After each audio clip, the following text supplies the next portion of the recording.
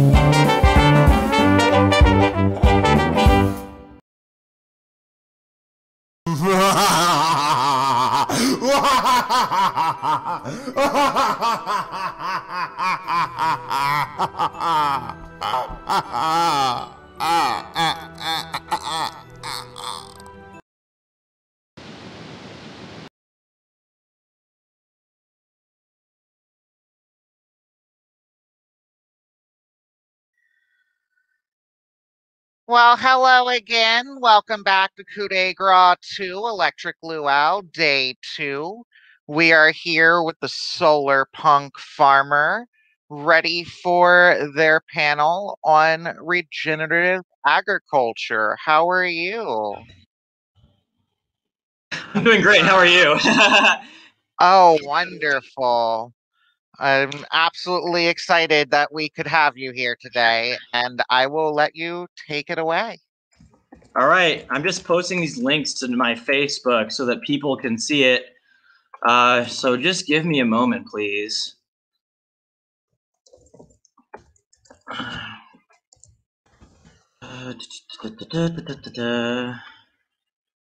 not to make this take too long. Streaming.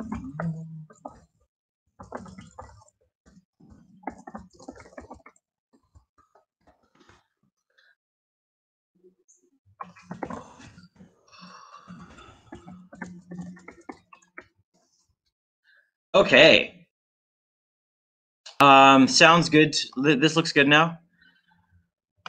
All right. So I think we're good. Let me share my screen. Share screen.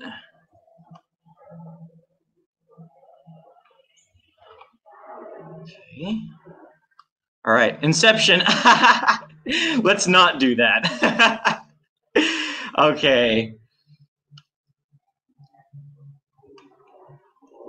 All right. Can you all see and hear me all right?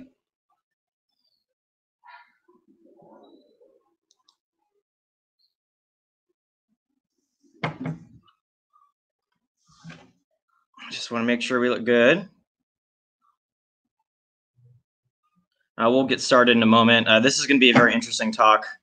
I'm very excited for this. So I'm going to just get my notes up right here, because this is going to be, we're going to be talking about a lot in this talk, and it's going to be a lot of material, a lot of ground to cover, but I'm really excited. This is a really interesting topic, and I've been wanting to turn a lot of anarchists on to the subject of regenerative agriculture and how it's really applicable to the anarchist program and movement. So this presentation is called Radical Agriculture, named after Bookchin's work towards an anarchist land ethic through regenerative farming. So here are the, this is actually, I skipped a slide, who I am. So I'm just your local friendly Solarpunk YouTuber, and I make content about gardening. I talk about aquaponics. I talk about regenerative agriculture. I talk about permaculture and various other topics. We'll be doing more content like this on my channel, where I talk about political environmental philosophy as it applies to the Solarpunk movement and to agriculture in general in the future. So make sure to subscribe to my YouTube channel so you can see future content. I've been putting out more content lately. So yeah, so I'm also an urban agriculture and aquaponics practitioner in the Los Angeles area. I've been involved in urban agriculture for about 7 years now, and aquaponics for 4 years. So I'm pretty seasoned, pretty spicy. And I've done most of the work that I've done in local food desert communities. That is, communities that struggle with accessing fresh, healthy food due to a lack of supermarkets, difficulty with transportation, and just poverty in general. And I've also been studying environmental philosophy and politics for quite a while, both within and outside of an academic setting. So let's talk a little bit about the objectives of this presentation. So the first thing that I want to do is formulate an anarchist critique of the relationship our modern society has to nature. Why is the relationship that our society have towards nature hierarchical, authoritarian, and unjust? And how did this relationship develop in terms of its historical lineage? Then I want to propose an alternative. I want to formulate an anarchist environmental ethic that applies to relations between humans and terrestrial ecosystems. So basically, how can we relate to the natural world in an anarchist way, and then how can we conduct ourselves along those lines so that we don't act in an authoritarian and oppressive way towards other life forms on this planet and ecosystems in general. Then I want to demonstrate the application of this ethic. I want to show how this ethic can be applied within the realm of agriculture by anyone who can grow food. So this presentation ultimately is going to be about growing food in an anarchist way, and it's a very exciting topic. And I don't oftentimes see food production discussed either within the anarchist movement or within the left in general. I know some of you are going to be left-wing, some of you are going to be more right-wing, but I'm also a part of the left, and the left doesn't really talk about it that much either. So, but it's a very important topic because ultimately, if you have a growing movement, you're going to need to be able to grow foods to sustain it, and we need to start talking about how we can achieve food sovereignty within our movement, and how we can begin building the basis for a new society. And food production is a very important part of it. Food is the basis of our civilization, and so we're going to need to produce food in a way that is in line with our values. So I wanted to first talk a little bit about the prime directive of anarchism, which y'all should be familiar with. It's basically the idea that all hierarchical institutions should be subject to critique, and if they cannot justify themselves, then they should be abolished. And so I wanted to put this Noam Chomsky quote here, but that is what I've always understood to be the essence of anarchism: the conviction that the burden of proof must be placed on authority, and that it should be dismantled if that burden cannot be met. So that's pretty much the philosophical basis of anarchism throughout much of its history. And this is where we're going to take our critique. This is going to be the starting point for the critique I'm going to present of our relationship with the natural world and our industrial food system throughout the course of this presentation. So I believe that the anarchist critique should be extended to environmental issues. And normally this critique is applied to patriarchy, to racism, to capitalism, to homophobia, to transphobia, to imperialism. But I think we should extend this critique, because ultimately the way that we behave towards each other is going to be reflected in the way that we treat the environment. And this is something that political philosopher Murray Bookchin really understood, and that many indigenous people have understood throughout the course of history, and they constructed their relationships with each other around, you know, the way that they've been relating to the natural world. Social ecology is a revolutionary social theory that proposes the domination of nature by humans is a product of the domination of humans by humans. So the hierarchical power structures that exist within our society throughout the course of history have been reproduced in the way that we interact with the other life forms and with the environment. Therefore, I believe that we should extend the anarchist critique to environmental issues. So I just want to talk a little bit about Bookchin's social ecology. And Bookchin said, what defines social ecology is its recognition that the often overlooked fact that nearly all our present ecological problems arise from deep-seated social problems. Conversely, our present ecological problems cannot be clearly understood, much less resolved, without resolutely dealing with problems within society. Given this, you know, it's very clear that if we apply an ecological critique to anarchism and anarchist thought, that could be very powerful, and that could really dig deep into the root causes of all these ecological problems that we're facing today. So Bookchin also said that in the medieval world, again, one finds the natural world organized hierarchically, just as medieval society was organized hierarchically. One finds there a king of the beasts because one lives amidst kings, and one finds lowly ants because one lives in a social world built around the labor of lowly serfs. So very relevant. And then this relation has existed throughout history. Bookchin also wrote about how this relation was present in ancient Greek society, how there was a distinction between wild and tamed nature within Greek society. This arose from social relations within Greek society, and also in indigenous society. Bookchin spoke of the Algonquins, who had a very egalitarian society and organized in clans, and their view of the natural world was reflected in that.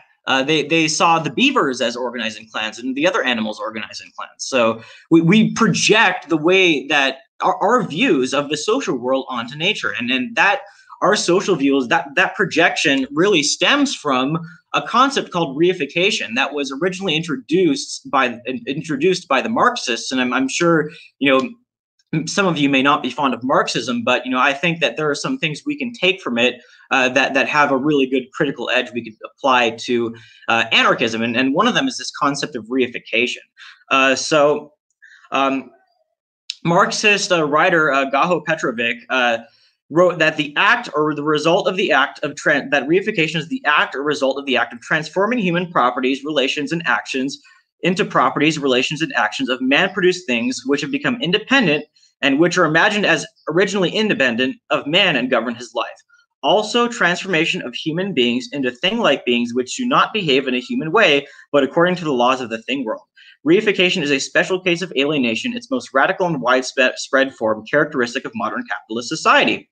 And this notion of reification was extended to our relations with nature by writer and professor John Bellamy Foster, who essentially said that the reification of nature is taking social relationships or relations between people and nature and turning them into relations between things.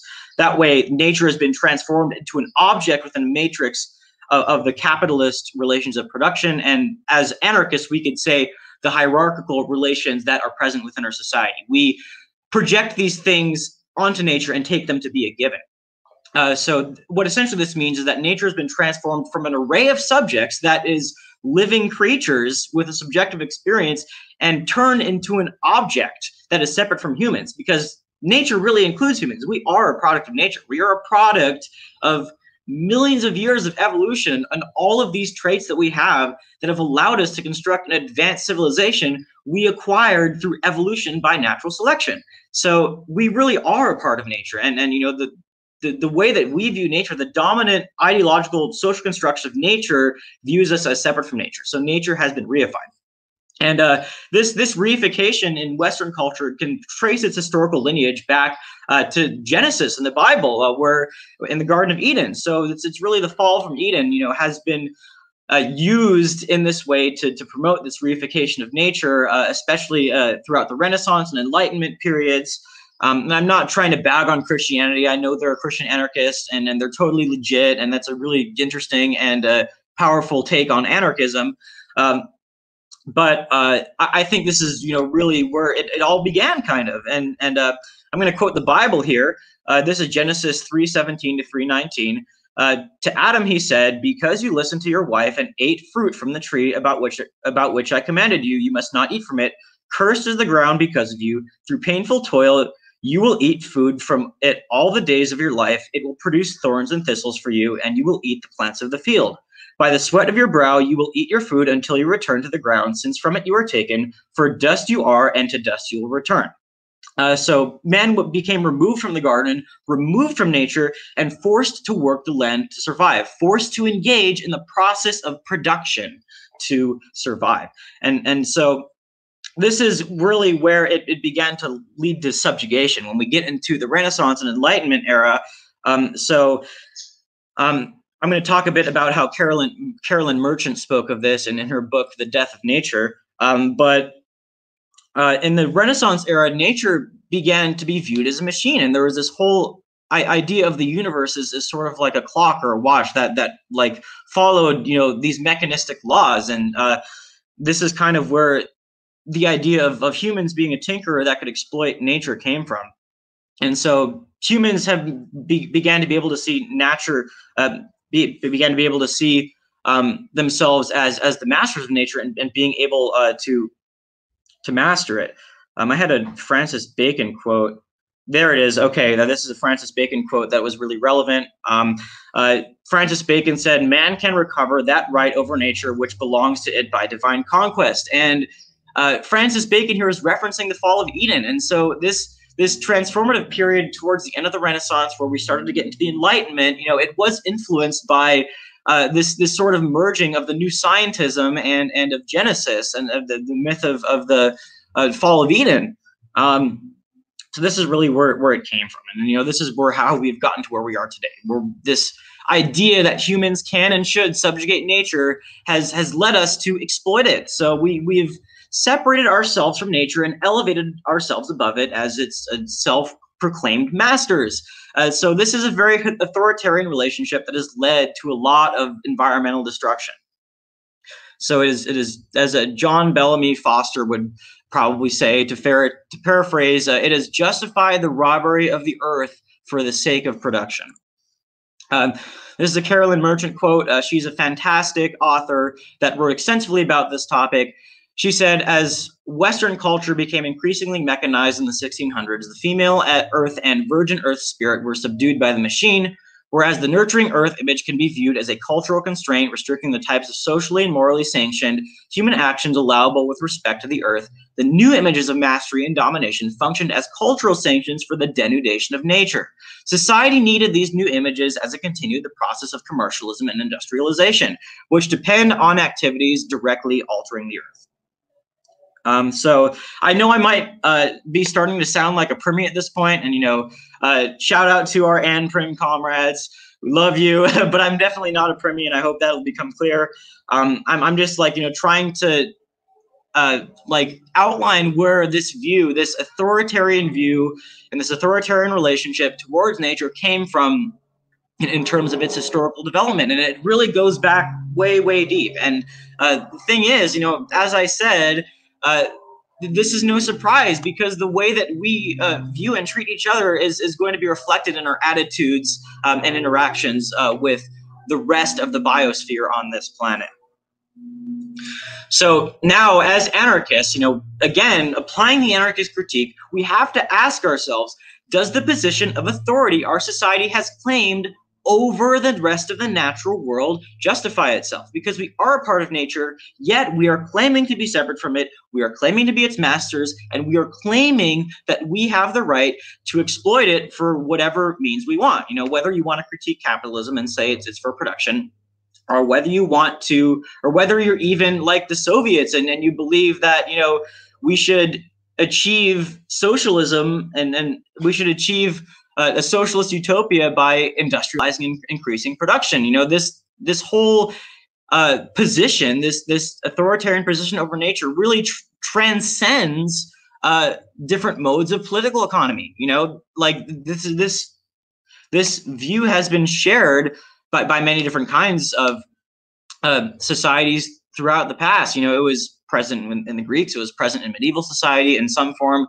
was present during the Renaissance, and so in pre-capitalist societies today, and even in many socialist societies. So this view has pervaded many societies throughout history. And so now, like, if this justifies itself or if it doesn't, what have the consequences been of this view? If not, how can we relate to nature in an anarchist way? And so what we have here is a global map of biodiversity loss, showing the change in species richness. And you can see that the greatest losses of biodiversity have been in prime agricultural lands. You see right there the Great Plains of the United States, in the Midwest, the plains of Europe, the plains of northern China and India, and the Sahel region, southern Africa, parts of Australia, places in Southeast Asia that have been subject to extensive deforestation for palm oil. Like, all of which you are seeing here is a result of production within our society. This is what has caused this, and this view has justified it. So I hope it's clear that we shouldn't even need to debate this. This authoritarian view of nature has had terrible consequences. And because we view nature in this way, it has caused and justified this exploitation. It's continuing to perpetuate it. So this is an aerial shot of deforestation to establish palm oil plantations in Kalimantan, Indonesia. And this is a huge problem in Southeast Asia and is driving extensive environmental damage and loss of the world's most ancient and pristine rainforests. The rainforests of Borneo are 150 million years old, and they're just being leveled to grow palm oil because we think that, you know, we think that destroying these ecosystems for the sake of whatever our ends are, I'm not saying we, but like as a society, you know, and whoever at the top is calling the shots here, we like, it's thought to be okay, you know, and that's the point here. You know, I don't want to blame everybody for this. Like, you know, I think a lot of us would agree that this is atrocious, but it's what I'm trying to say is it's a part of our modern society. What was I going to say? Yeah. So and the other thing that, you know, is a whole extensive rabbit hole is how the ethic of preservation is juxtaposed against this, where, you know, we level all these ecosystems, but set aside a small portion to be nature preserves, and where nature is not to be touched. You can't touch it at all. All you can do is you know, leave nothing but footprints. And then, like, this is a whole contradiction that we have within our society, where, you know, nature is either destroyed and denuded for the sake of production, or it is cordoned off and, you know, so that it could be maintained in a static state, when, you know, no ecosystems are static. They exist in a state of dynamic equilibrium. So it's this hugely contradictory and incoherent view of the natural world that we have constructed, and it is not justified. It cannot be justified within the realm of anarchist ethics. So how can we construct an anarchist relationship with nature? So I wanted to introduce the idea of a land ethic, and this is a concept that has been existing in some form for thousands of years. Indigenous societies had land ethics. They had an ethical framework that was oftentimes grounded in their spiritual practices for conducting themselves in relation to the rest of the ecosystems that they inhabit. So a land ethic is an ethical framework for relations and conduct with the land and terrestrial ecosystems specifically. We're talking about terrestrial ecosystems here. The land ethic is you know, kind of specific. You know, we can talk about the earth in general, and having an ethical mutualistic relation with the earth in general. This is what Carolyn Merchant would call a partnership ethic. But here we're going to talk about the land ethic because we're going to talk about agriculture. So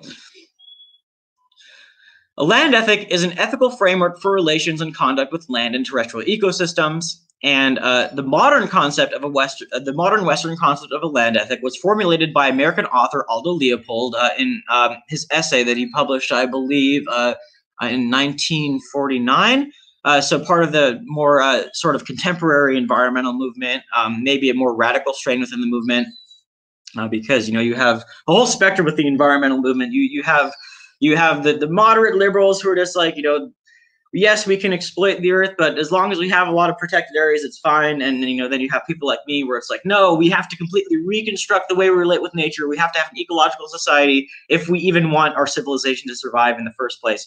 And the indigenous people have understood this for thousands of years, that you have to have an ecological society in order to survive long term. And these indigenous societies have survived for thousands of years and lived in harmony with the planet. I mean, there are food forests in Central America and the Amazon rainforest that are still being tended by indigenous peoples to this day, and they've been around for hundreds or thousands of years. So Chief Seattle said that the earth does not belong to man, but man belongs to the earth. All things are connected like the blood which unites one's family. And this is very reflective of the indigenous land ethic and the indigenous relationship with the natural world. And so let's talk about Aldo Leopold. He was a huge inspiration to me when I was first getting into environmental philosophy, because I've been concerned about environmental issues ever since I was a child. I saw what was happening to the rainforests, and when I was probably 6 or 7 years old, that's what really got me to be concerned and like really invested in environmentalism and the environmental movement, is seeing this and understanding that and grasping it from an early age. And so when I came across Aldo Leopold's land ethic, I was like, wow, this is great. And it does have its limitations, but I think we can map it to anarchism. And that's kind of what part of this presentation is going to be about, the applicability of the idea of a land ethic to anarchism. I'm going to check the time. Okay, we're doing great on time. So Aldo Leopold said, the land ethic simply enlarges the boundaries of the community to include soils, waters, plants, and animals, or collectively, the land. In short, a land ethic changes the role of Homo sapiens from conqueror of the land community to plain member and citizen of it. It implies respect for his fellow members and also respect for the community as such. So Aldo Leopold also says, when we see land as a community to which we belong, we may begin to use it with love and respect. And I think Bookchin would agree with this wholeheartedly, this statement at least. I'm not sure what he thought about Leopoldian ethics in general, but I see this idea of land as a community to which we belong as being very compatible with an anarchist environmental ethic and an anarchist way of relating to the natural world. And so his son, Luna Leopold, also said, rather than interpreting the concept of the land ethic as an indication of disregard for the individual in favor of the species or the ecosystem, my view is quite different. I see the concept of the land ethic as the outgrowth and extension of his deep personal concern for the individual, accepting the idea that the cooperations and competitions in human society are eased and facilitated by concern for others. He saw the same consideration extended to other parts of the ecosystem would tend to add integrity, beauty, and stability to the whole. And so sort of arising out of this, if we have an anarchist take on this, is the idea of mutual aid with nature. And this is a good basis for our anarchist land ethic. And so this is what I think would be features of an anarchist land ethic. First of all, non-hierarchy, obviously.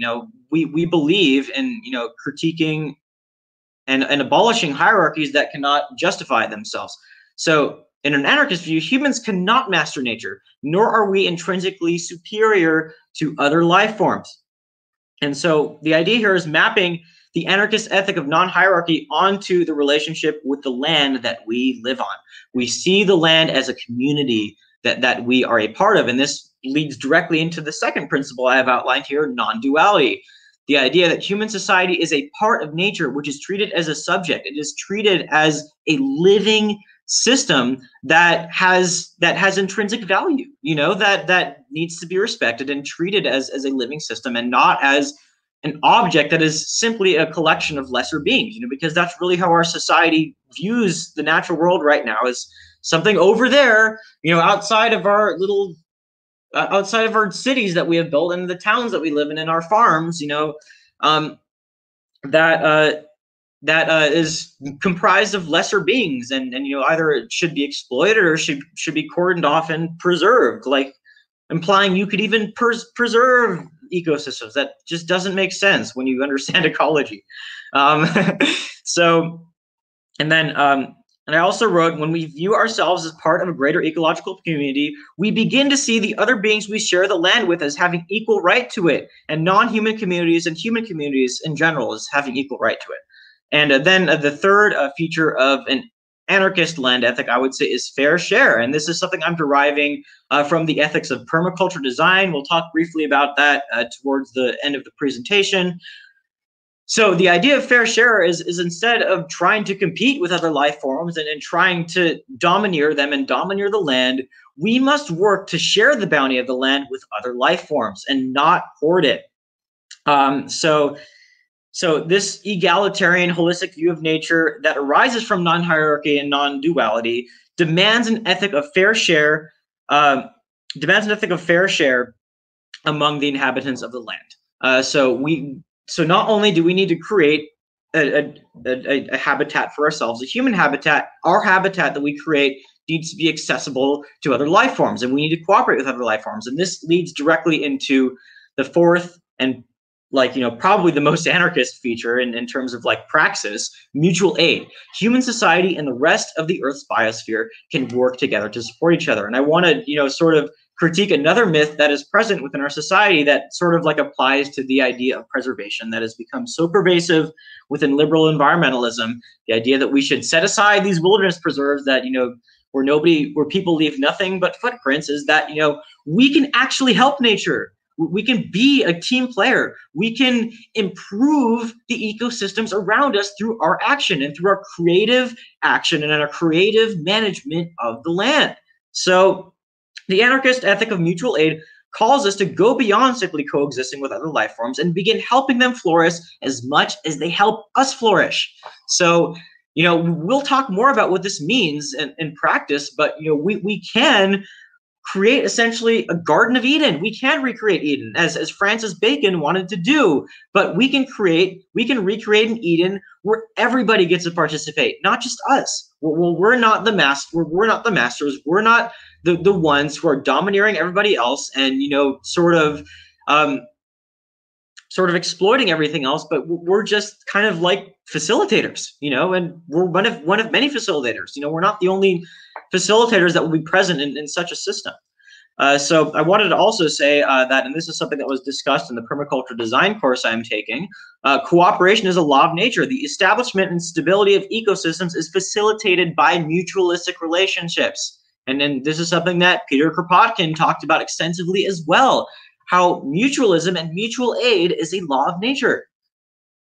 And, honestly, I believe that the modern science of ecology owes so much to Peter Kropotkin and his insights and how he looked at different organisms throughout the natural world and how he saw that they cooperated with one another.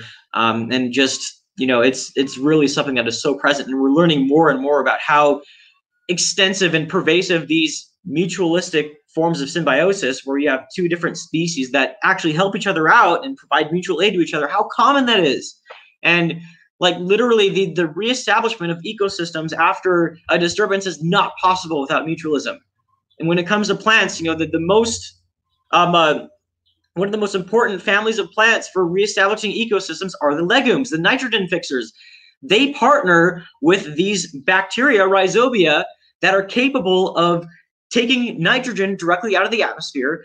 The bacteria exchange the nitrogen to the plants in exchange for sugars and proteins that the plants provide to the bacteria to facilitate their growth. It's mutual aid.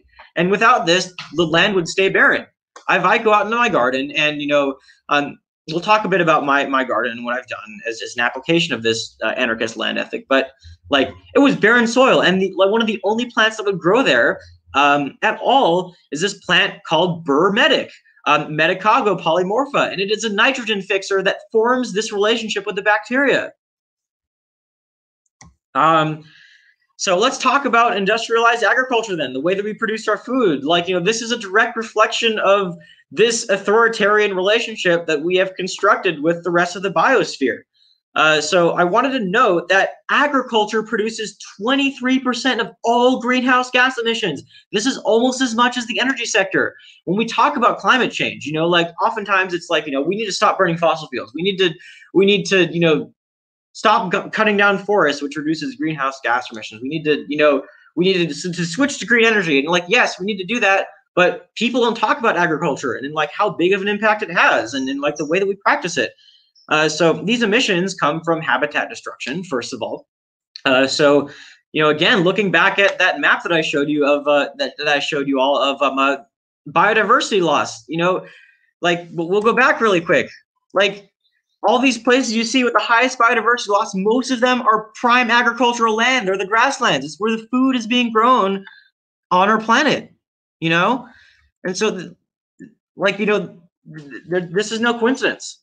So the land is cleared way to make for factory farms. And what are you doing when you clear land? When you burn a forest or cut down a forest or, destroy a prairie, and you're setting back the clock of ecological succession. That is the progression of ecosystems. And what do you get when you do that? You get weeds. You get these plants that try to reestablish the ecosystem, and we call these plants weeds. And then what do we do? What does industrial agriculture do? I don't want to keep referring to we. That's we don't have, you and I and you, or me and you all. We don't really have much of a hand in this, do we? We're not deciding how the land is managed, in these big industrial farms. But then what is done, I should say? This land is planted with a single crop, a monoculture. So the fields are planted with a single crop intended to by machines. Now, is a monoculture something you really see in a healthy ecosystem? No way. Absolutely not. So this is an unstable state for an ecosystem to have a monoculture, because a farmland is an ecosystem, whether we want to view it as one or not. And again, like this whole idea that, when humans touch nature, it becomes unnatural. That's a myth. It's a total myth. And we can see that, because when we have a mechanized monoculture, what comes back to try and reset the ecosystem? The weeds come back, the pests come in, because, what are pests? They pests in ecosystems, they deal with the overpopulation of a single organism. They're the crops that are being grown in these fields. It's overpopulation. Like they're consuming too many resources. And then obviously, I'm not going to talk about overpopulation, how it applies to humans. That is a whole other conversation. And I'm not saying the world is overpopulated, but the fields that are certainly overpopulated with corn, are certainly overpopulated with soybeans and wheat, and whatever else is being grown on these 1,000-acre tracts of land, this single crop, and so the weeds and the pests come in to try and restore the balance, because we like this artificially unbalanced ecosystem has been created. You're working against entropy when you do this. So then the weeds and the pests come in even more. When you destroy the habitat, weeds and pests come in. Weeds and pests. When you plant a monoculture, weeds and pests come in. And also when you plant a monoculture, you deplete the soil. So you deplete the soil when you plant a monoculture, then what? You have to apply fertilizer to return the nutrients to the soil, because the nutrients aren't being returned to the soil by the crop. The crops are harvested, the nutrients are going out of the soil, and the residues are burned or trashed or whatever. And like especially the nitrogen is depleted from the soil. So then what do we do? Like, or what is done? I should say, petrochemical fertilizers are applied to the field. And you know what that's a picture of? That is a tanker full of anhydrous ammonia. Literally, anhydrous ammonia is sprayed onto these fields. What does that do to all the organisms that inhabit the soil and facilitate the proper cycling and availability of nutrients when you spray literally like cleaner onto the soil? A chemical that is used to disinfect and clean things. What does that do? It kills them all. They're dead. All of the organisms that kept the soil healthy, and allowed plants to thrive there have been killed now. And so now you've gotten your plants hooked on this chemical. It's like getting them hooked on drugs. So you have to keep applying more and more fertilizers. And these fertilizers, these chemical fertilizers are applied because they promote the standardization of yields and standardization. And how do you think these fertilizers are produced? These nitrogenous fertilizers, ammonia, ammonium nitrate. They're made from fossil fuels. They're made from oil through the Haber-Bosch process. So, like, not only is our energy sector dependent on fossil fuels, but the agricultural sector is too. Like, we're literally spraying petroleum products onto the fields, or petroleum products are literally being sprayed onto the fields. And it kills all the organisms. And so we're turning back the clock of succession even more. Now we don't even have soil. We have dirt. It's dead, with maybe some bacteria in it, because really only some bacteria can survive this. All the fungi that support, many of the crops that you want to grow, because you need to have fungi in the soil, the mycorrhizal fungi and the decomposers, they're dead. The ammonia kills them. So then what? Some organisms start trying to come back. The weeds that like to grow with the bacteria try to come back even more. So more weeds, then the application of these fertilizers, because it destroys the soil health, the plants end up becoming weaker because they don't have all these soil organisms to protect them from diseases. So now what? Pesticides. So now we make the problem. So now the problem is could be made worse. So this kills off the soil organisms even more, and it becomes a vicious cycle where you have to keep applying these synthetic fertilizers, and keep applying these toxic pesticides just to maintain yields. And you have to use more and more of them, and then use stronger and stronger pesticides. And so, this is just like insanity. Like it's destroying the land, it's destroying the water, it's destroying the air, and like, again, a lot of the excess fertilizer that remains on the fields, it either gets washed into the rivers, causing algae blooms we're in like the Gulf of Mexico, right off of the coast of Louisiana, the size of the state of Massachusetts, and the rest of it goes into the air as nitrous oxide, a greenhouse gas that is 230 times more potent than carbon dioxide. 230 times. And then now, because all this is happening, we only have 60 years of topsoil left, because all of this, with no biology to hold the soil in place, the soil is just washing away. It's blowing away, and it's washing away, and in 60 years, we won't be able to grow food in it. There will be no soil. It'll be like impossible or extremely difficult to grow things in it, And so we're looking at a doomsday clock right here. This is a doomsday clock that people oftentimes don't talk about or don't know about. 60 years. And that's on top of all the other ecological problems we're facing. So not only will climate change make agriculture a lot more difficult in prime agricultural lands, but the topsoil is being destroyed. We won't have any more. So this has to change. This has to change. So all of these practices have the effect of destroying the soil structure and polluting the air, the water, and the soil. And our food that we're eating. We're putting this food that is being grown this way into our mouths, into our bodies. What effects is that having? Like, who knows what kinds of pesticides are being used? Like, these don't get tested adequately. Many of them probably aren't even tested. There's been this whole effort in the state of California, where I live, to ban this pesticide that is used on like fruit trees and almond trees called chlorpyrifos. And it's a neurodevelopmental toxin. Like, its effects are very similar to lead when babies are exposed to it in the womb, when fetuses are exposed to it. And like, this is being sprayed onto the fields. It's being sprayed everywhere. All of this crap. And that's getting into our bodies. Like, this, it's hurting us directly too. So this cannot continue. So like, we have to really think here, like, what can we do? Like, because this is the norm, like, many people are under the impression, like, I've seen people say this, feeding the world is impossible without this industrial system of agriculture. It can't happen. It's impossible. You have to use synthetic fertilizers. You have to use these toxic pesticides to feed the growing population. And, I'm here to tell you, that's bullshit. It's total bullshit. You know, like it's fucking bullshit. You know, and then what's even more bullshit is the idea of over the world being overpopulated, because with this system, you know, we currently produce enough food to feed 10 billion people, and we could easily produce more, because the methods I'm about to talk about literally produce more food, like than is being produced industrially. Like per unit of land, more calories are literally can be produced this way. So the question is then, what if we can heal the land as we farm instead of destroying it? And yes, we can. Like, people think, you know, this is too good to be true. Like, you know, agriculture has destroyed, you know, the environment, you know, ever since it became a thing. And it's like, no.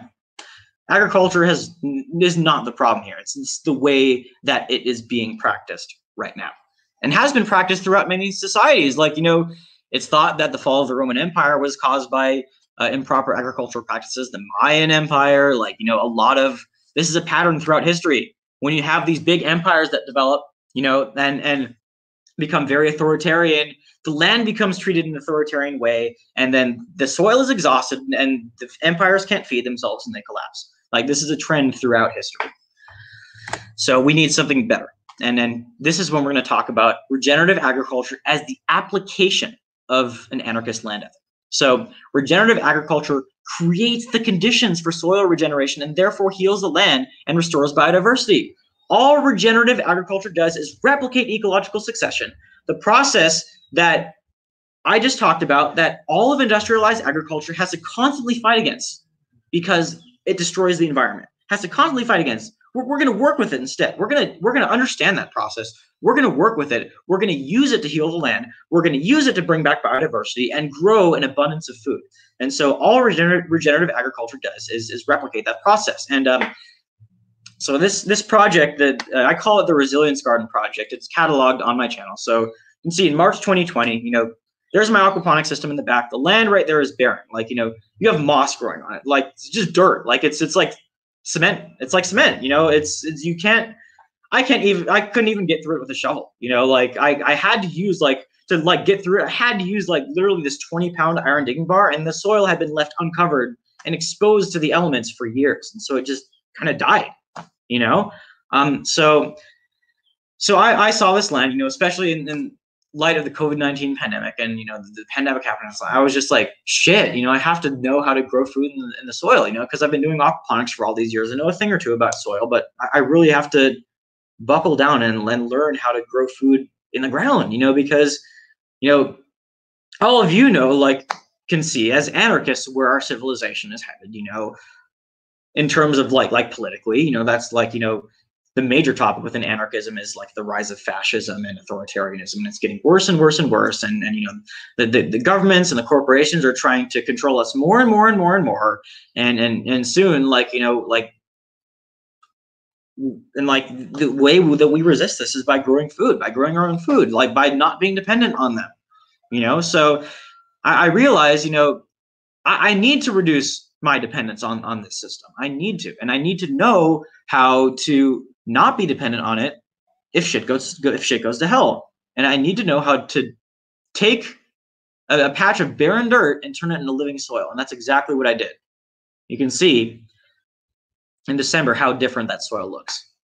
And then like in September, how even in the first season, like I was surprised by how much the garden was thriving. It was incredible, really. And regenerative agriculture, it's like you see the results, and it's like happening in front of your eyes, and it feels like a miracle, like a legitimate miracle. So, and it is like basically, and you know, this is a large scale regenerative agriculture project in the Loess Plateau in China.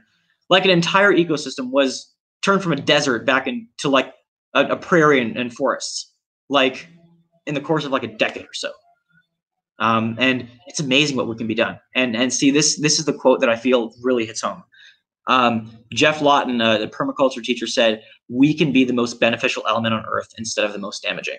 And that is so pertinent. And people really need to understand that. And like, you know, I feel like if as anarchists we take that to heart, you know, not only can we regenerate the Earth from, you know, all this destruction that is being caused by our modern industrial civilization, and we can, you know, through an anarchist system of agriculture, an anarchist land ethic, and an anarchist politic, we can heal the Earth.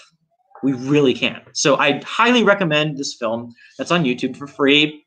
It's called Regretting the Desert with John D. Liu. And then like I watched this, and I watched this, you know, knowing about all these principles. And I was like, I was floored. I was floored by like this project and how successful it was, and like the results. It was just, it blew my mind.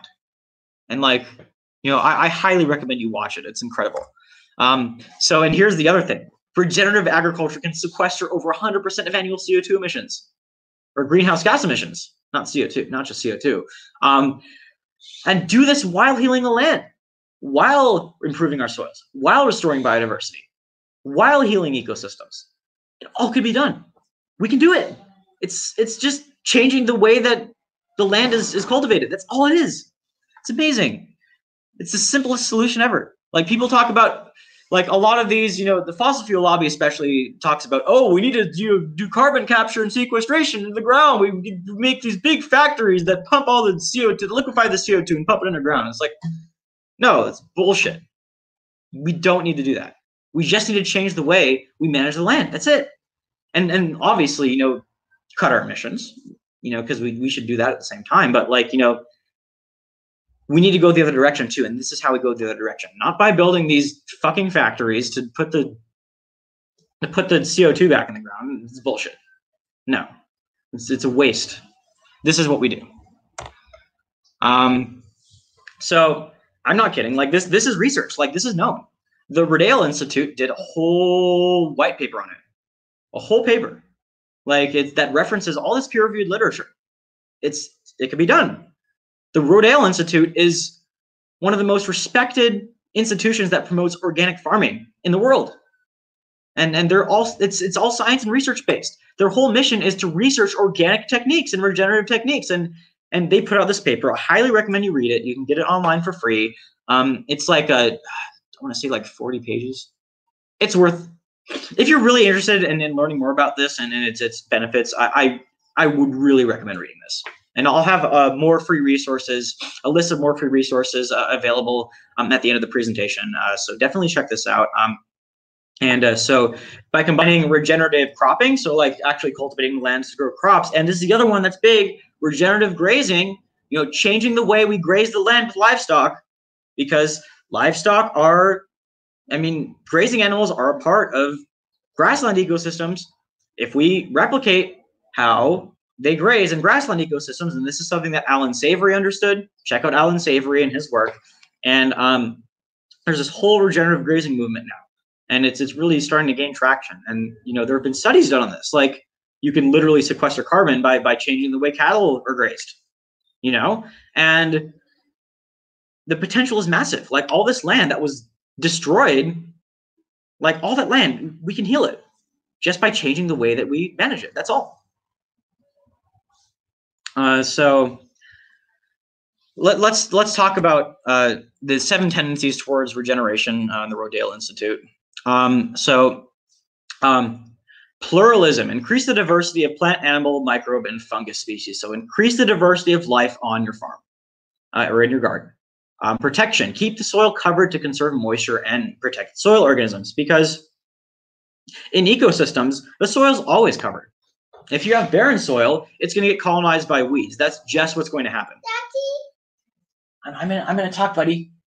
If you have barren soil, that's when the weeds move in, because you know, Mother Nature, or whoever you want to talk about it, she wants to cover the soil, you know, or you know, they or whatever, like Mother Nature or nature wants to cover the soil, because exposed soil is going to erode. So the weeds are adapted to these conditions, and they will come in and cover the soil and begin regenerating it. So we want to learn from that. We want to replicate it. We want to cover the soil, and we'll talk about how to do that.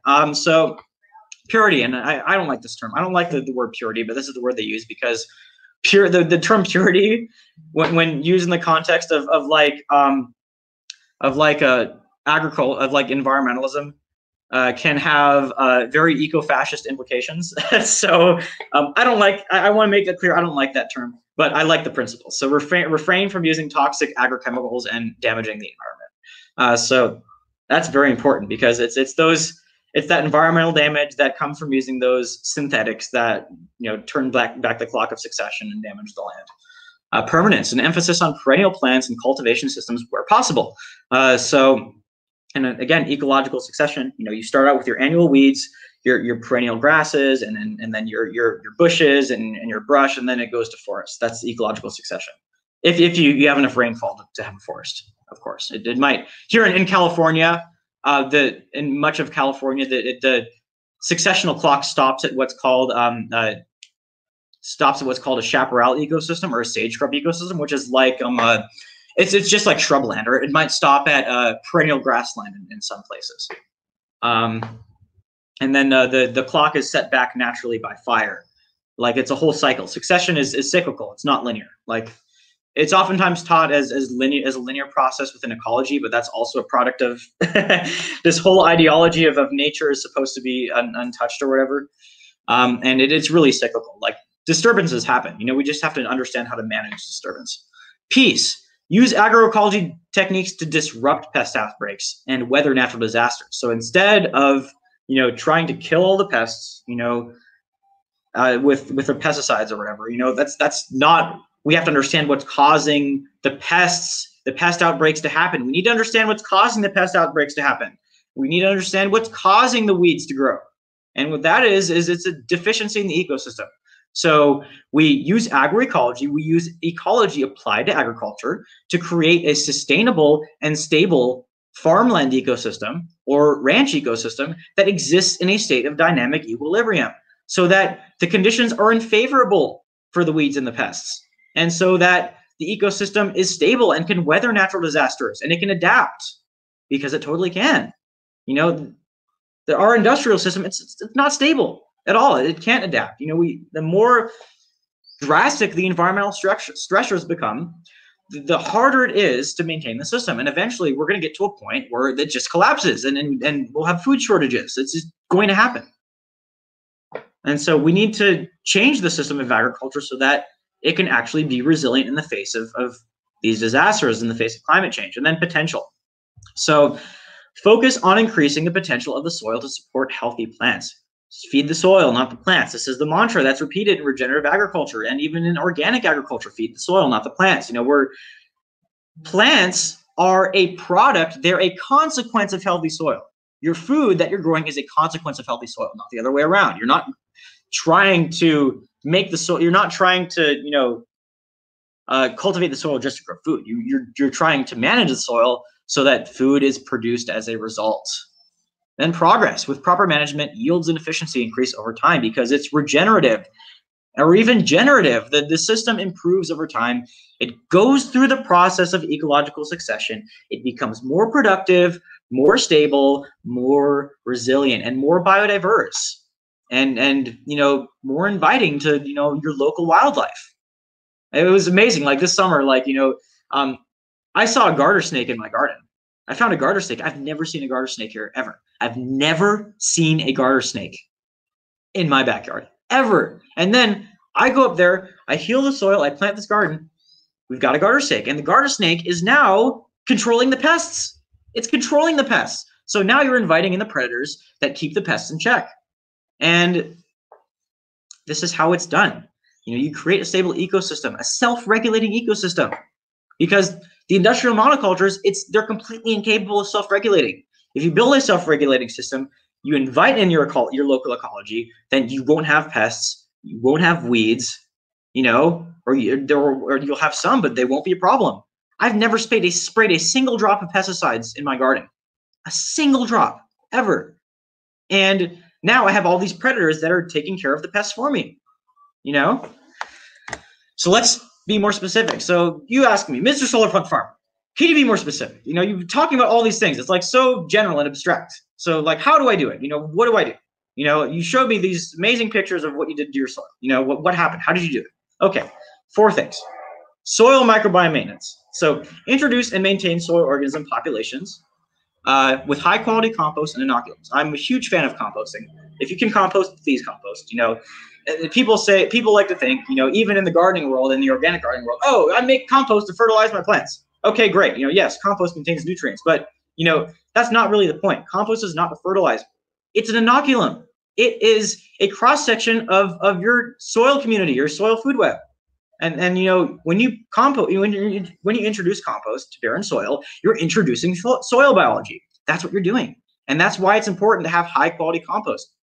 And you can also use compost to make these other products or, you know, concoctions that you apply to your soil. I have various recipes. But like compost tea is a big one. There's another one that you could use called compost extract. I also practice vermicomposting, where you will actually construct a habitat for a specific species of earthworm called red wigglers, and then you put your food scraps in there, and then like shredded paper and then leaves and stuff, and they break it down for you, and it produces some of the highest quality compost ever. So you're creating, you know, your compost pile, your worm farm. That is your living inoculum for your soil. That is where it's like the point where you centralize all of your soil biology, or much of it, the decomposers at least. There's another class of soil organisms called mutualists, which are like your mycorrhizal fungi. If any of you are in the cannabis world, then you've probably heard of mycorrhizal fungi and maybe even used them. But mycorrhizal fungi are like ubiquitous throughout nature, and they support plants. Another example of mutualist would be your rhizobia I talked about earlier, nitrogen-fixing bacteria, partner with plants, and then those can't survive in compost. You have to. There are other methods for getting those in, but you know, I'll be covering that on my YouTube channel. You know, so subscribe, please. Let's talk about polyculture. So intercropping, you know, like people in the gardening world talk about companion planting, and then the way they look at it is like, oh, you know, I'm growing all this lettuce, right? And I'm going to plant marigolds to keep the pests away. And it's like, you know, the purpose of the marigolds, you know, shouldn't be just to keep the pests away. It should be a component of your ecosystem. You should be trying to construct an ecosystem, not just I want to grow this crop and that crop, and then these big, you know, these rows, these big blocks, and you know, have it be all neat and organized, and I'll just plant these couple plants to keep the pests away. No, it's not the right way to think about it, in my opinion. So instead, it's like, oh, let's make a plant community. Let's make a community of plants, you know, an ecosystem of edible plants and useful plants. You know, we can create these ecosystems, these polycultures, these guilds, as they call them in permaculture, especially when you're talking about food forestry, you know, with fruit trees and nut trees. These guilds, you know, of plants that all work together and support each other. Mutual aid. These plants that you make these assemblages of plants that practice mutual aid with one another. That's what polyculture is. That's the right way to think about it. So, yeah, very important, polyculture. Mulching. Mulching is just referring to covering the soil. Like if you're familiar with the term mulching in the landscaping industry, it's like, oh, we're going to lay down wood chips to, you know, keep water in the soil, and, you know, or tree bark or whatever, these dyed wood chips. And, you know, it's like, it's going to help conserve moisture if you live in a drought prone climate or you don't get a lot of rain. It's like, yes, it's true. It conserves moisture. That's one of the benefits. And, you know, but what it does is, you know, it keeps the soil covered, because again, in functional ecosystems, the soil is always covered. You know, all these principles, you know, this is how we learn. These principles come directly from what we have learned from how stable ecosystems function, and how and we want to replicate that in our farms and in our gardens. So that's where this comes from. Mulching. So protects soil organisms, prevents erosion, suppresses weeds, and conserves moisture. You can cover it. So a mulch is just like an organic material, either living or dead, that you cover your soil with. You could use wood chips. I use wood chips in my garden. I love wood chips. They're a fantastic mulch. I use fallen leaves from like all the deciduous trees around here. It's good to shred them up if you can, and you're creating that forest or grassland floor environment. That's what you're doing. You know, you're creating an environment that is present in functional ecosystems. The ground layer that is covered with plant material. And so you can use the dead mulches like the leaves and the wood chips, or you can use a living mulch, a cover crop. So a cover crop, well, what is a cover crop? It's a mixture of weeds that you create. You engineer the weed mixture. You create a community of weeds, of weedy plants that, again, practice mutual aid from one another, that benefit from one another, and you sow it in your garden, and it restores the soil.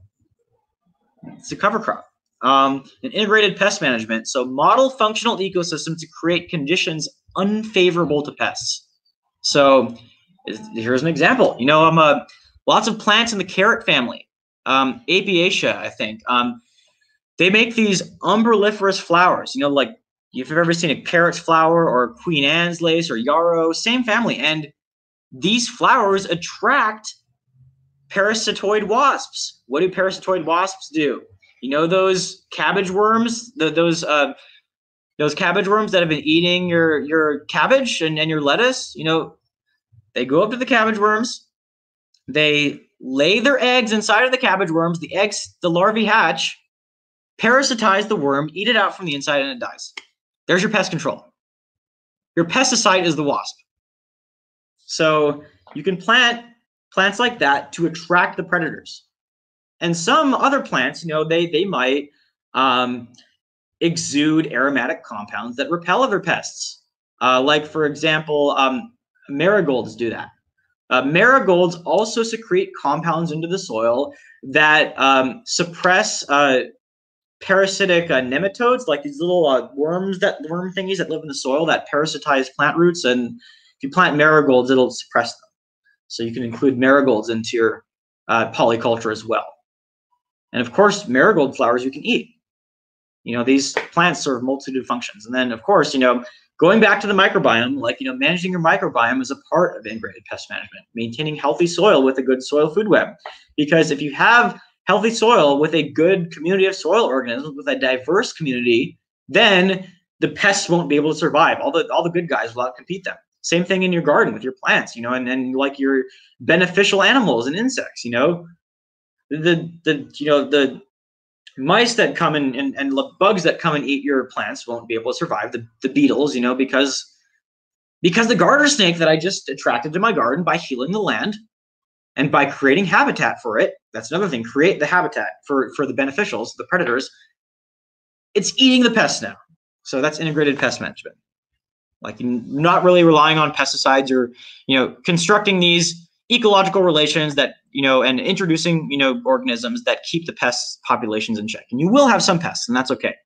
Our farms and gardens do not have to be sterile and completely free of pests. That's not the point. They have a role to play. That the role of these pest organisms in nature is to take out the plants that are weak, the ones that are struggling, and that are consuming resources that could be made available to stronger plants. That's what they're for. It's self-regulation. Pests are a part of the self-regulation of ecosystems. So let's talk about what I did. Okay. So site prep. This is the site. I amended with free compost from the city since my soil was that bad.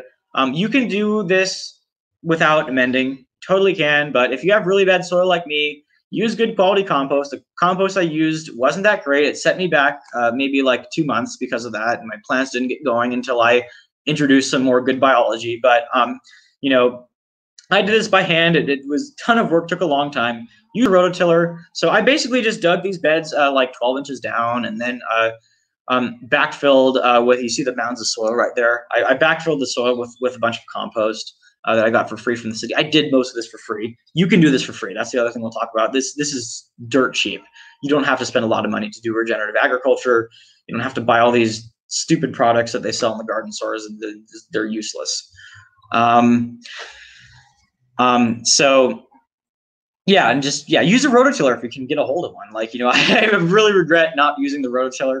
I could have rented one, but I don't have one, and you generally, part of it is another principle that I didn't really mention here is you don't want to disturb the soil really by tilling it, because that rips up all of the, that rips up and kills all of the beneficial organisms. But my soil was dead already. So it's okay, I want to get compost in there. I want to get some organic matter in there, because organic matter, which is decayed remains of all the life forms that live in the soil and on top of the soil, that's the basis of healthy soil. So I wanted to get some of that in there because the soil was basically dead. Nothing would grow in it pretty much. So except for a few stragglers here and there.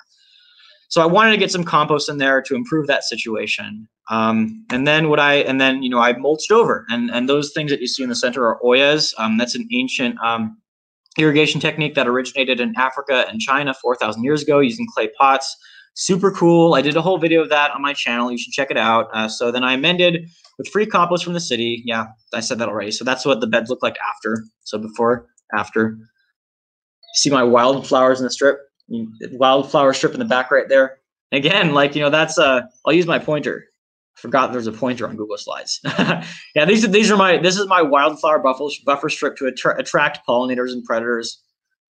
You know, because here we have the monoculture lawn, you know, that gets the chemical fertilizers, you know, and then we have the protective strip, you know, so if the predators try and come in from here, then, you know, they hit this and like, oh, I mean, if the pests come in from here, like, you know, they hit this, is like, oh, here are your predators, you know, you are now going to get eaten.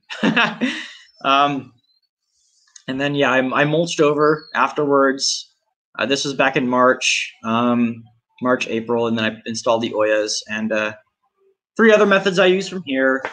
Compost tea. So your compost tea are your microbial brews containing beneficial soil biology and some nutrients to kickstart the soil food web. It's like, you know, in this case, again, the nutrients are really to feed the soil. Like, your soil will have many of the nutrients, especially the micronutrients and then like the mineral nutrients it needs to support plants. Most soils have all those nutrients. It's just a matter of mobilizing them. And how do you mobilize the nutrients? How do you get those nutrients to cycle through the system? You introduce the biology that actually mines the nutrients out of the little fragments of rock and dust in the soil and incorporates them into their bodies in organic form, and then in organic form, and then, you know, the little bugs in the soil come along and eat them and then release the nutrients so the plants can take them up. Then the plants take up the nutrients, and then the plants grow and die. The nutrients return to the soil. It's a whole cycle. And once you get the biology going, you know, in the soil, that kickstarts the whole process. Once you get biology and living roots in the soil, that kickstarts the process. So compost tea. So basically in compost, the beneficial microbes and fungi like live on this kind of like, especially the bacteria, they live on like this microfilm on the surface of like the individual like aggregate particles in the compost. And so really what you're doing in the compost tea is you're essentially you're putting the compost inside, you know, a bucket of water, you know, dechlorinated water. Make sure to use dechlorinated water. I like to use aquaponic water since it contains trace nutrients and some more biology. And then, you know, they're now suspended in the water. And then what you do is you introduce a food source. So I like to use unsulfured blackstrap molasses. And so you've given them all this food. You can also use humic acids. That's supposed to support the growth of fungi more, because the bacteria like the sugars and the fungi apparently like the humic acids. But so you put all the microbes and the fungi in there, and then all the good stuff in there, and you give it all this food. You give them all this food, and then over the course of 24 to 72 hours, depending on the temperature and how long you want to let the brew grow, let the brew go, depending on your technique or whatever, or in your recipe, like, you know, you're multiplying them. So you only need a little bit of your compost or your vermicompost, and you multiply them out, and you have this microbe soup, and then you apply that to your soil to introduce the organisms. You can spray it on your plants to protect them from harmful bacteria and fungi, to create like a barrier on the surfaces of the plants. Compost tea is just a great thing to use to get the biology going. Then what I have been doing is called sheet composting. I just released a video on this. You should check it out, explaining the whole process, how I got all the stuff I use for the sheet compost for free. And then this is like, you know, this is replicating the leaf litter in a forest, you know, getting all these organic materials onto the soil, and then like, but in a way where you speed up the process. So you speed up the process by including green materials. And because green materials have lots of nitrogen, and the nitrogen is used by the bacteria and fungi to produce the enzymes they need to actually break down all the material. So you essentially put alternating layers of green material and brown material on top of the soil, and then it composts in place. You know, you're building like a sheet compost, like literally what it is, and it builds topsoil. Like the humus, you know, the humic layer, the O horizon, as they say in soil science, soil morphology, the O horizon, your 7th grade soil morphology class or whatever, you know, that one of my favorite people, Larry Santoyo, likes to talk about. Yeah, so that compost in place builds topsoil. Then your cover crops. So your cover crops are your living roots. They're your engineered weed mixture. So it's a mixture of plants that mobilizes the nutrients. It helps the microbes and the fungi mobilize the nutrients and get them into the system. They improve the soil structure because their roots penetrate into the soil. And then when the plants die, the roots compost in place, and it improves the structure of the soil because so now you're composting underneath the soil when you use your cover crops. You're making more green material on top, and then the roots are composting underneath. So and then the roots also put out these compounds, these exudates. It's like sugars, proteins, and carbohydrates. So like what we like to eat, sugars, proteins, and carbohydrates, and that stimulates the biology even more, the biology that you just added from the compost tea. And then the sheet compost built the topsoil that you need, that the cover crops would really benefit from, especially if you are using later succession cover crops that are more aggressive. And then the cover crops stimulate the biology. So now you've gotten your system going. Simple as that. Like these 3 techniques that you can do for very cheaply: produce your own compost to make compost tea, get the sheet compost materials for free, and buy the cover crop seeds for really cheaply. Just water them and watch them grow. And for the most part, they don't really need fertilizer. If your soil is bad as mine, I would add some fertilizer unless you're using legumes, your nitrogen fixers. They in my experience, it doesn't look like they really need it in my soil. I'm growing those ones out of like almost completely untreated soil. I added a light sprinkling of compost just to introduce some organic matter and biology over this. This is in the soil around the garden beds.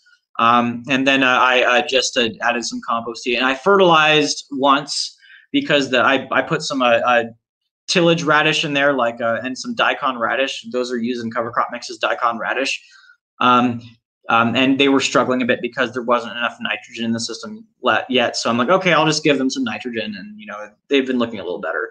But the clovers and the hairy vetch that I included in the mix, they produce their own nitrogen from the rhizobia. Like they partner with the rhizobia to fix nitrogen, so they don't need fertilizer really. And then you can do this. It's dirt cheap. It's so easy. Like your costs are really limited to your seeds, and then like you might need some small amounts of organic fertilizer to get everything going. You'll need some tools, I like the idea of a tool library. This is something our anarchists can do, is like make a tool, like get together with your friends, like pool together your tools and have a tool library so that you all can garden, just check out tools from the tool library and bring them back.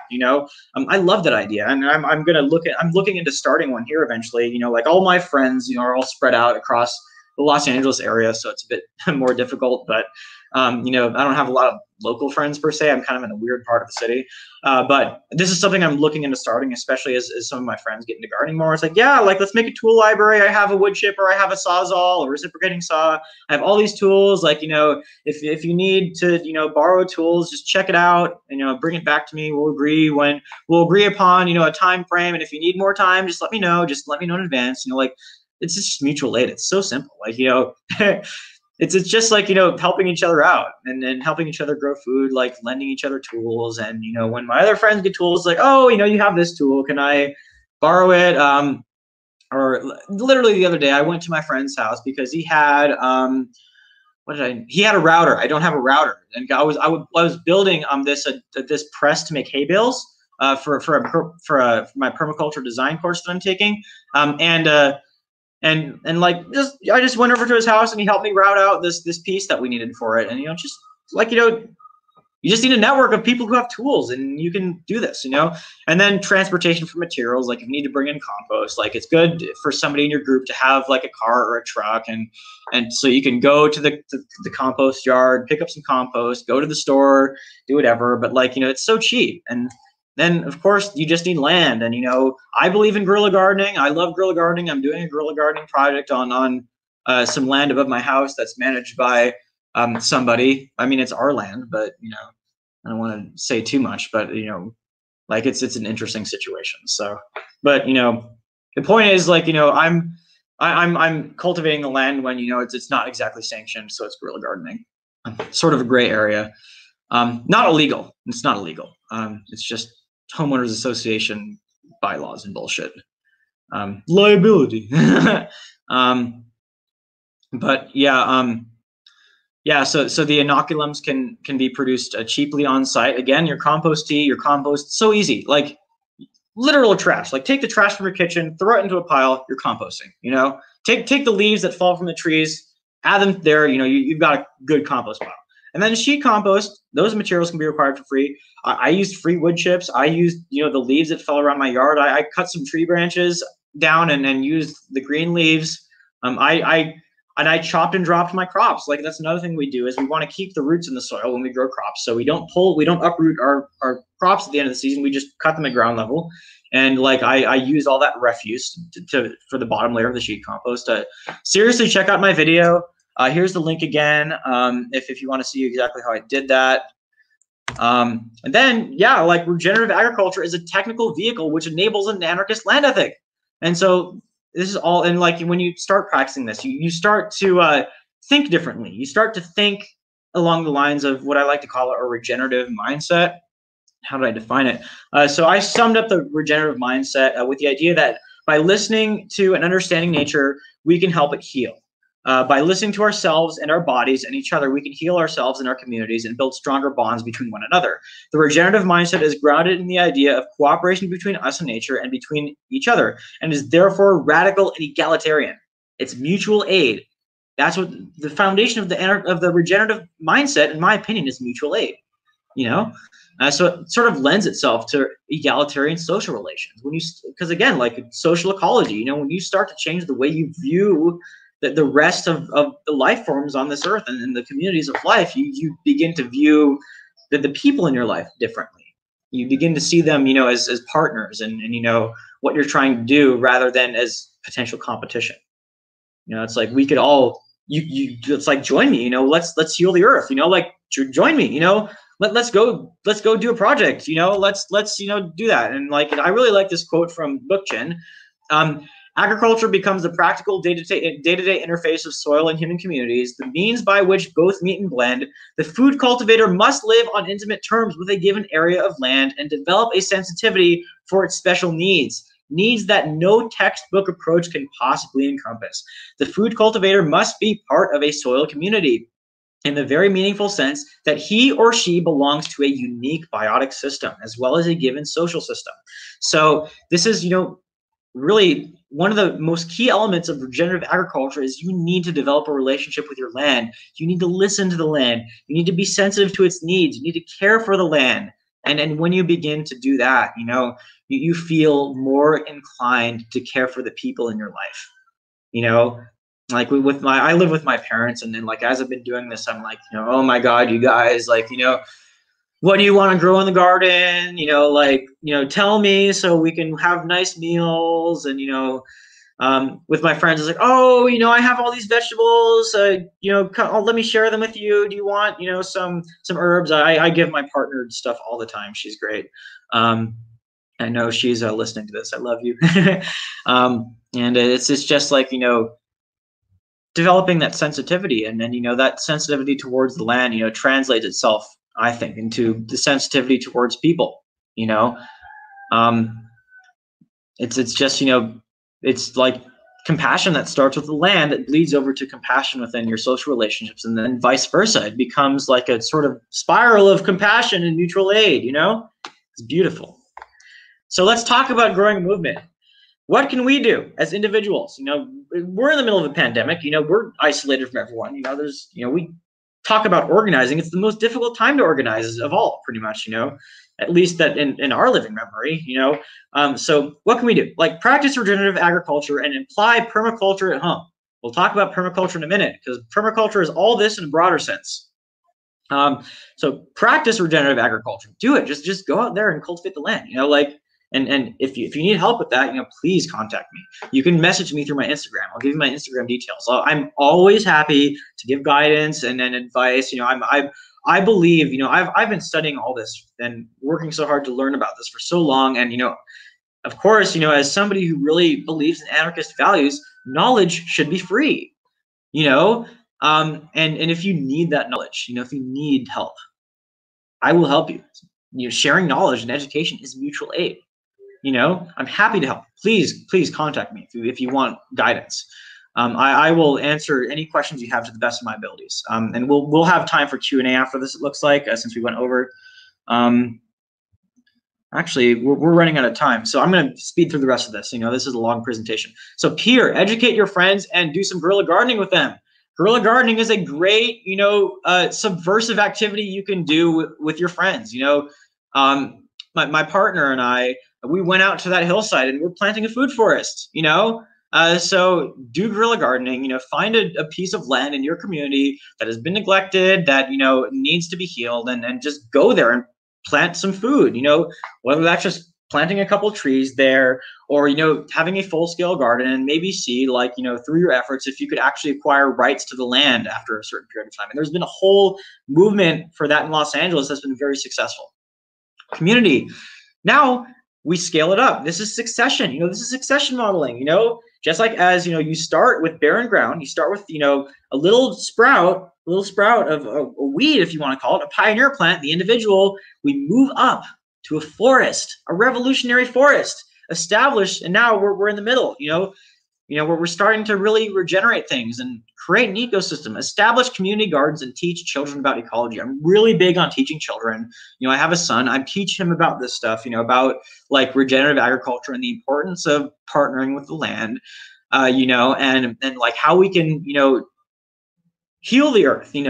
Yes, we have all these issues, but we can heal it. So teach children about ecology and about healing the earth. They're the next generation. They're the people who we're going to pass the torch on to. It's a big job. We have a lot to do to heal the land and heal humanity. So teach children about this. Make sure that they have the resources, and push for curriculum in schools.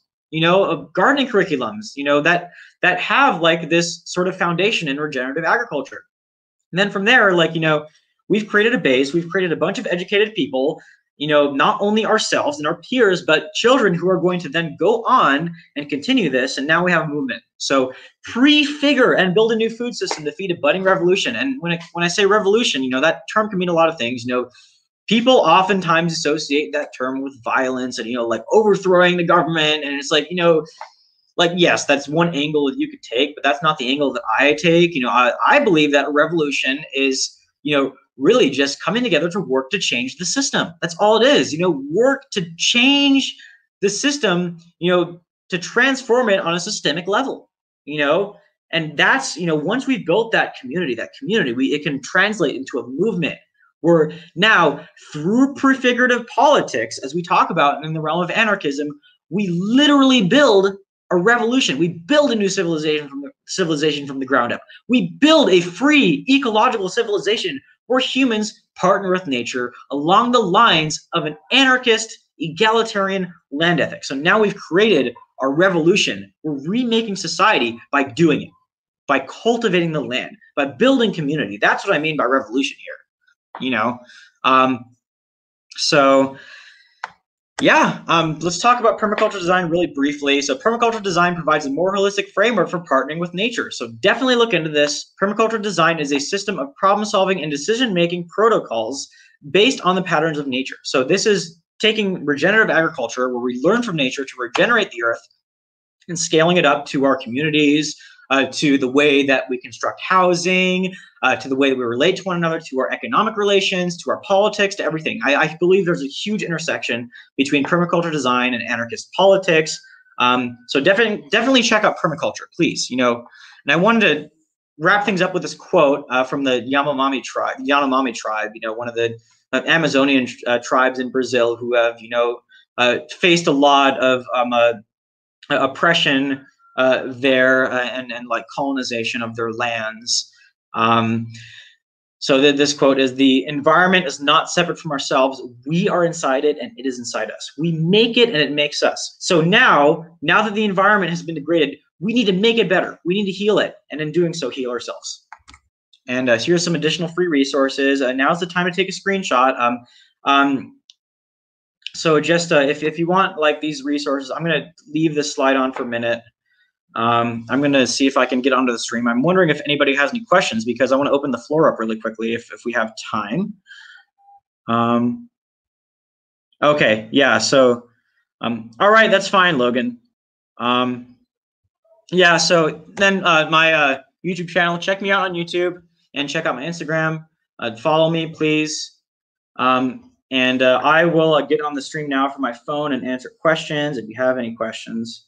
If there's any questions at all, open this page in your browser. Okay. Open Ecosia. I like it. I like Ecosia. Plant trees.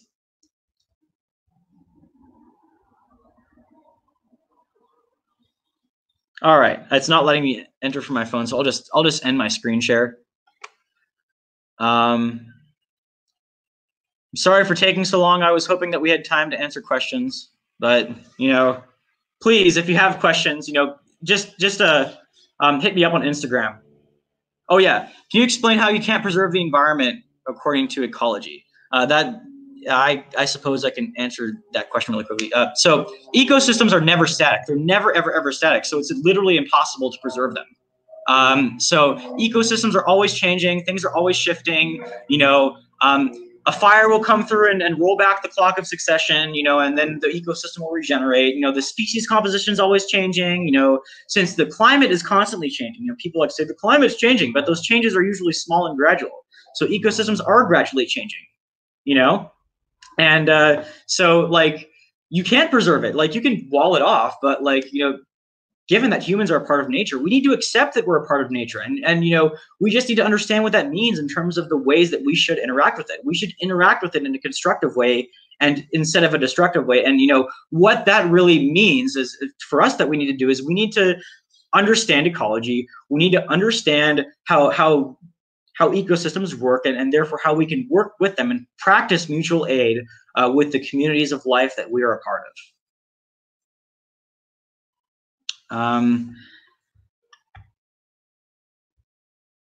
Yes, second nature, third nature. Yes, definitely look into Bookchin.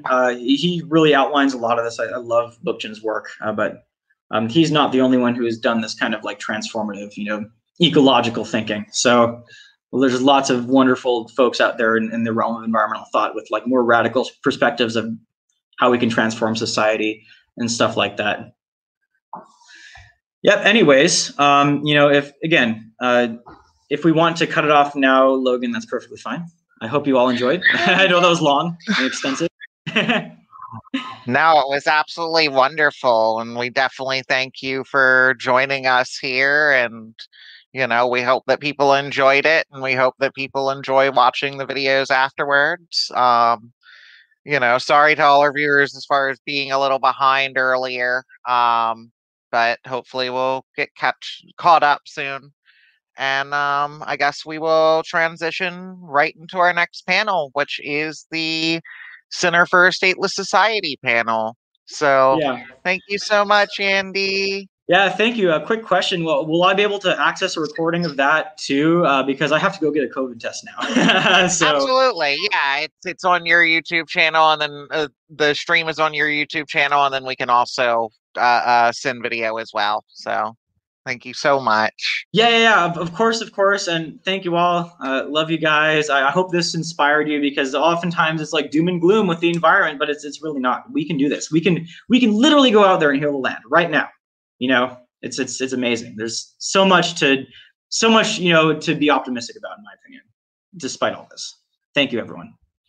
Absolutely.